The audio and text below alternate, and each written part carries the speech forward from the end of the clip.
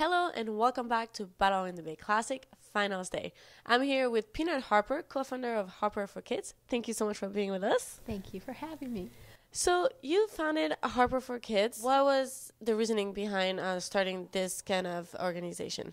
Well, we started Harper for Kids, my husband Tim and I, back in 2008, and we just have a huge passion for getting Coach Wooden's Pyramid of Success and his definition of success to as many kids as possible. So that's why we formed Harper for Kids. How did you even start that partnership with Coach Wooden? Pyramid of Success is such a great instrument for those kids.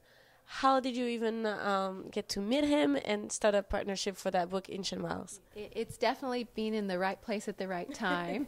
And our friend Steve Jameson is a professional author, and he co-authored a book with Coach Wooden called Wooden.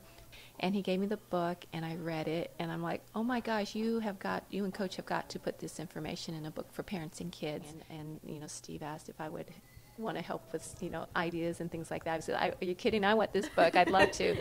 And then 2003 it came out, and when Coach Wooden and Steve started doing book signings, teachers started going up to them and saying, we're using Ancient Miles as our character education program, and we were just like, oh my gosh. So awesome. That was really kind of like, okay, we have got to get this to more schools. And so tell us a little bit what you did when you first started.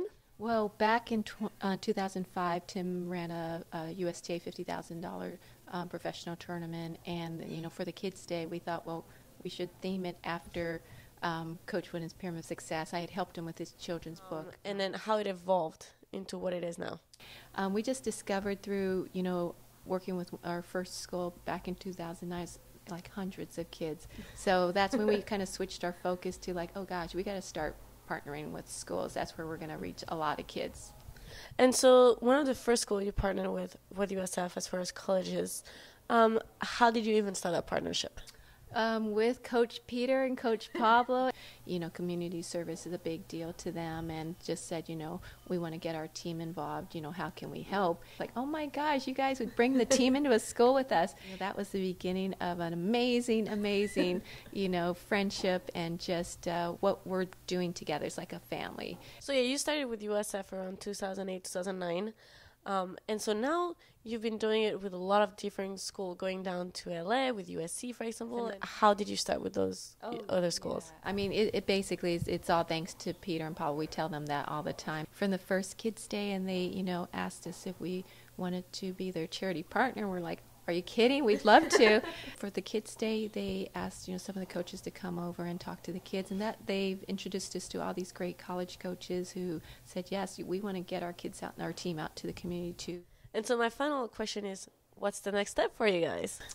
Next step is just to kind of be able to work even closer and more in depth with each school, and each one is different. So some want a lot of support and a lot of class visits, a lot of assemblies. Some just take it and run. And here in NorCal, it's fun because probably 90% of teachers and principals have not heard of Coach Wooden. So for us, once you feel like you've introduced it to them and then they're hooked on it, I mean, that's a great feeling. Well, it was so nice to be able to talk to you finally here.